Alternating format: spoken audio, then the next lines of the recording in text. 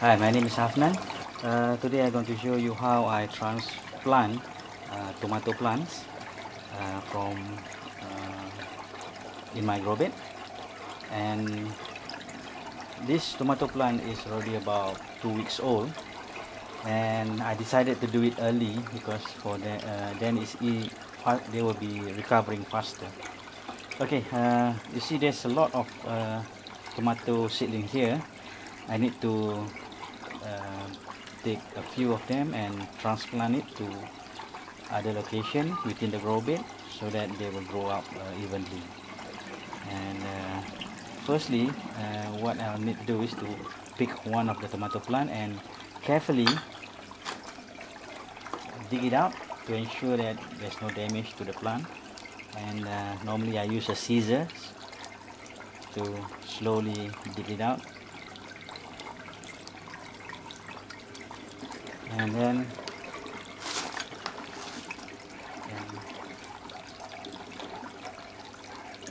pull it out carefully so not to damage any of the roots. Okay, this tomato plant is roughly around 4 inches. Sometimes people recommend that it's around 6 inches, then only you start to transplant. The reason I do it early because there's too many tomato seedling here. I try to do it early so that if this one doesn't survive, then I have other tomato plants that I can use. And after, the idea is to plant it in a different location and make sure you plant it to as much as possible into the grow bed. Okay, make a hole in the grow bed. Roughly I'll make a hole with a scissors so that I can put the tomato plant and gently put it in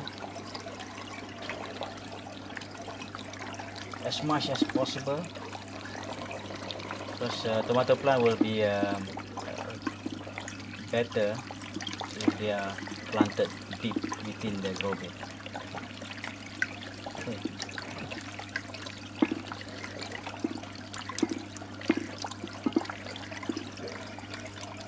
That's about it, and you can see only the top part of the roots, the leaf, and just loosely put the gravel around the tomato plant and then let it grow, and then it will take root and it will support itself.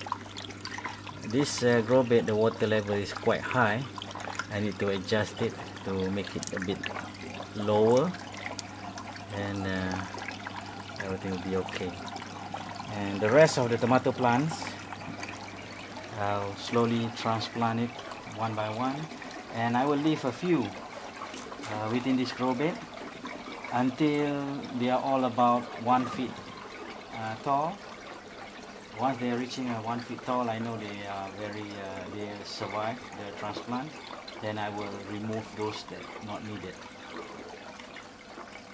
Okay, that's about it on how I do my tomato plant transplant. Bye.